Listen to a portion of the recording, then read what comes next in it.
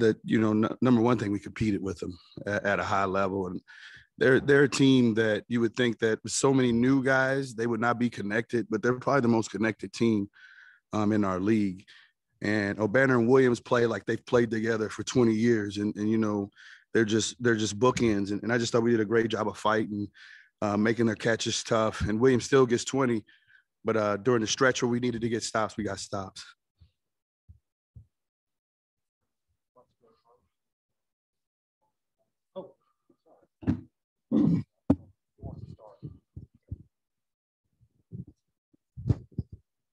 Yeah, Coach Mike said that he kind of got some 2019 West Virginia vibes with the win today. Do you sense any of that with this team?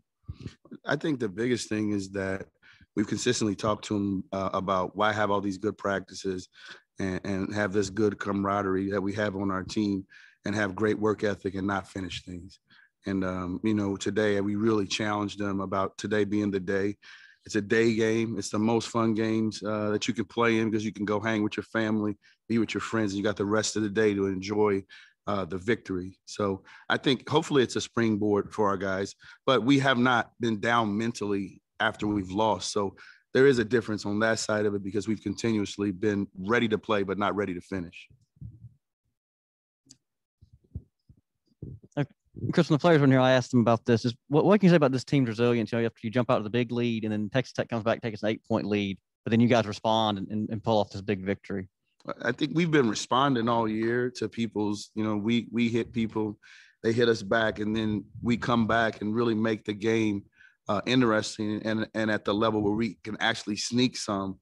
But I think the biggest thing today is that we finally had a not today approach about it. And I think, Mike was huge during that segment where he hit, a couple threes, and he kind of we were stagnant when they took the league, and he came in and really, provided some senior leadership and really helped us at that point. When you got the two little guys out there fighting like they did, guarding bigger guys and really being just little menaces all over the court, I think that really shocked them at times. And then I guess I'll just follow up because I asked Mike, him having played here with Barry and X, just how good in your mind is Marquise right now as an on-ball defender? He's one of the better ones I've ever coached. He can generate steals and generate extra possessions for us. Our thing with him is when you generate extra possessions, those have to be good possessions after the steal. And valuing the ball after you make a spectacular defensive play is something he really concentrated on today. And obviously, what happened at TCU, we can't go back and change that, but we can change it moving forward. He did, and that's credit to him. Coach, this was really the first game all season where you had a full roster and a full coaching staff out there. What can this do moving forward, and what is this team's ceiling moving forward when fully healthy? But I think, number one, I'm tired of talking to Coach on the phone. I think that the best thing is that we're together now, so we can kind of, it's not every hang up. And then, one more thing, it's we can be as a group, and our think tank is back together, and our players are all together, and we still are melting down physically. The COVID guys and me and myself and the coach, like we're still struggling. Shane tested, positive 5 straight days in a row, and just this morning tested negative. So just having the group back is important. But what was also important is the growing when everybody was apart. Going and competing at West Virginia when we had, the opportunity to win that game, with very limited players, 2 guys on the coaching staff, 1 full-time coach, and to have the guys respond. So that lets you know they're what we're selling them, they're buying it. So now when we get them together, we got to continuously be at this level together. And then as a coaching staff, how do you get the guys? You talked about the buy-in, but as far as to consistently day in and day out work, even after you have such a big win like this, how do you make sure that there's not a letdown for going into the next practice and the next game and so on? They've actually done it, and it's been, very fortunate because when you have, and we're still young, the sophomores are still the guys who we need to continuously grow for us to grow. They've been great. They know they haven't played up to their potential, but they've been great. And it's been consistently Marquise and Ish, just being great human beings in the locker room, because it's so easy to be a locker room lawyer right now and talk about the bad things. And those guys have really done a great job of focusing forward. we just got here, but we've seen what this place is like. And so I think that's really important for our guys to be that way. And then coach has always talked about trying to find a leader for this group.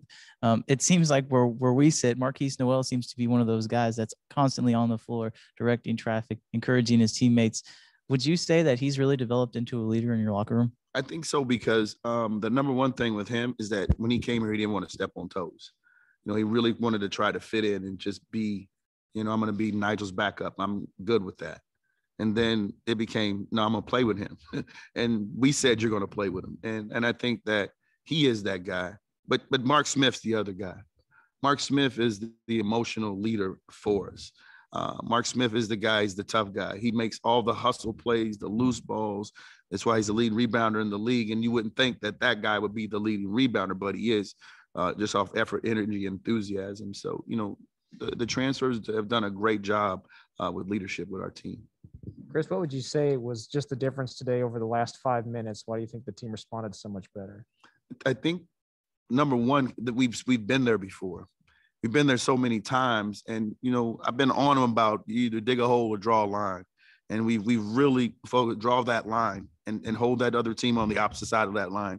Too many times we've dug a hole for ourselves and fallen in and can't get out of it.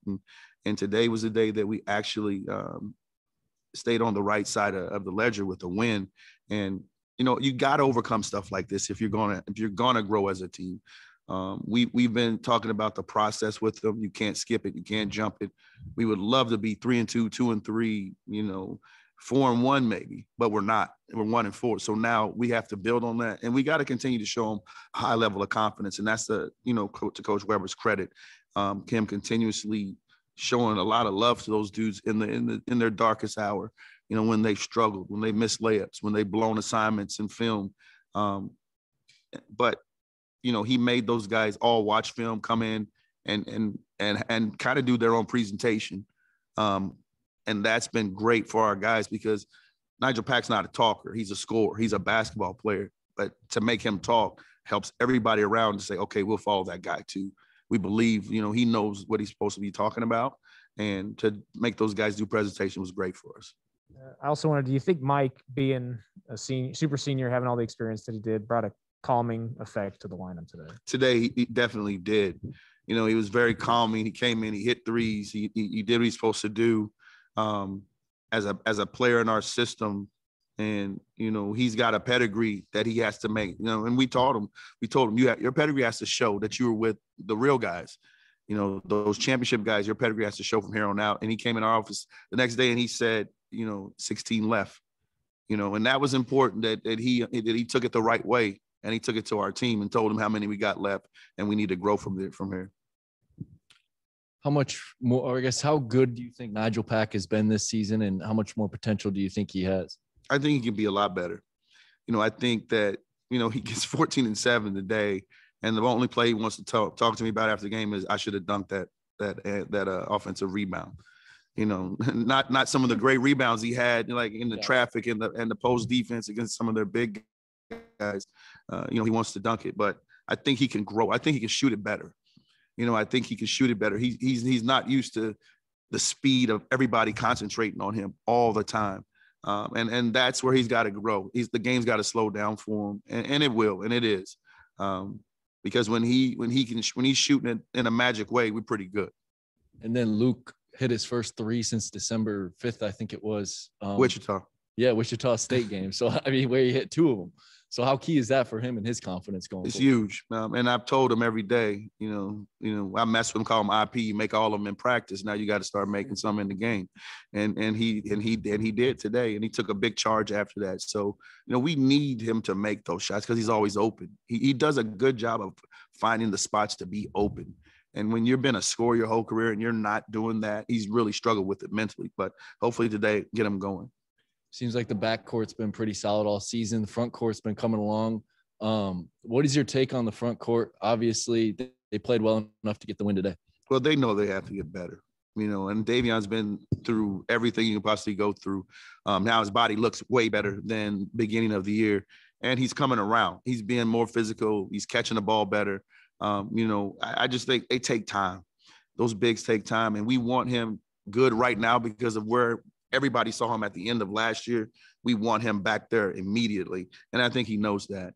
But they're a work in progress. But we have not quit on them, and we've really worked hard to gain their level of confidence as a player. And I thought Davion was great today defensively, despite how good Williams is. I thought he did some good things defensively for us on the ball screen stuff and keeping Kevin McCullough out of the paint as a helper and keeping all the drive stuff out of the paint. We did a great job with that today, and it started with him. Chris, did their token pressure kind of almost assist you guys to transition into offense in the half court? I think so at times. So when they did that, and a couple of times they tried to trap, they gave us wide open threes right away, and we hit both of them back to back on them. And then they stopped being aggressive in it. And it really helped us to really slow our guys down and to be, we talk about being mission focused every single play. And it really allowed us to concentrate after the press, which was token, to really get set up and really run stuff. In the beginning of the game, we did a great job with it. Then they hit us with a lot of Williams, and he's good. He makes you change things offensively and defensively, how you do stuff. And were there any changes at halftime? How much did you guys play more efficiently in the second half on the offensive end? But we told them, like, when we call something, just because they try to force you a different way, still execute it. And we did a great job of executing on the other side of the floor. So if they're forcing us left, we just changed the side and ran it left. And I think that was really, really helpful to our guys, just making the right play and the play that was in front of them instead of trying to fight the game and fight the pressure to run something the other way.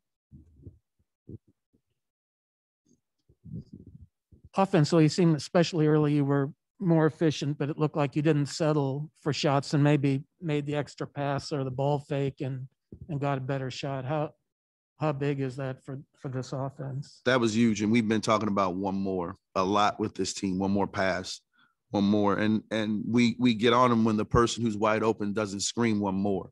And we had a lot of one more yelling today than we've had, in a really long time. And it showed. The extra pass was there. Nigel was open a lot today, and he's kicking himself by the ones he missed wide open on extra passes. And we got to continue to do that, because when we do that and we play that way, it allows our defense to really set up and set in and really be really good at what we do. I want to ask about Selton. I mean, you got the win without him having his best game, but early in the season, he played at a really high level. If he was able to get that back in this conference play, what would that do for you?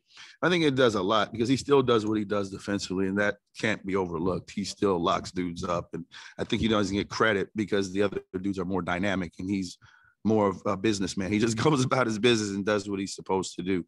We need him to quit passing shots up, and I think that's his biggest thing. We keep telling him there's no more open than wide open. You won't step out of bounds if you just shoot an open shot. And he's got to gain confidence in his jumper, and that's where it is with him. He's got to let it go, and you got to, and he works at it. And that's the thing. If he didn't work at it, we wouldn't be as adamant about him shooting wide open shots as we are. And then you got your whole team back, but another tough battle in Austin coming up, and with Texas. How are you going to motivate the team to stay focused and get another win down there? I think we haven't had a focus issue. We've had a finishing issue. So I think we're going to take this and hopefully grow from it. But I don't think we won't go there and compete. I think we've been competing. I think that sometimes they don't understand why they're competing, and that's why it hasn't resulted in victories. And we've really asked them to turn their emotional ears off. Sometimes when things are in the guts of the game and something happens, you can't be emotional about it. You just got to go to the next play, and you have to really focus on what's the task at hand.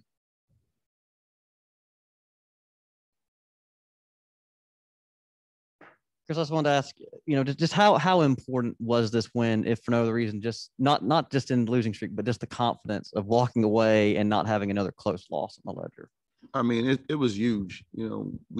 Coach has done a great job continuously motivating these guys to compete on a daily basis in practice and to show up in games. And even when we haven't been around, like, it's been so hard to relay what we're trying to say, and you're not in the building, because you can't build a culture on Zoom. or over voice or over the, speakerphone. You can't, it's just not realistic. But you got to have your guy there, and just continuously him saying how it is, what it is, where it should be in front of him is really important. And it's huge for us. It was great for our guys. It was great for the Purple Nation. Everybody needed it. We all needed that victory, and it was good to get one. Texas Tech came off a week where they beat Kansas. They beat Baylor. You guys played Texas, then you played Kansas and Baylor. Just how big of a win was it for the guys today, if no other reason, just to know that they're able to compete with whoever, and even if they're at the top of the league? Well, styles make fights, and it's what we've tried to promote to guys. We can compete with anybody and we can beat anybody, but this league is a mother. Like, this league is really, really good. And, when Mark and Ish and Keys came in this league, we were like some of the best defensive teachers and defensive minds are in our conference. And, to what they see when they were like, this is unbelievable. Like, guys know them. People are calling out every single thing we're running. People are like, hey, go down here. You're supposed to be, you're in the wrong spot. And they're laughing about it. But that's where our league is. There's so many great technicians and statisticians in our league, and knowing what to take away and what to do. And it's just, it's a great league. I mean, and it is what it is after that for our guys. And hopefully they'll continue to build.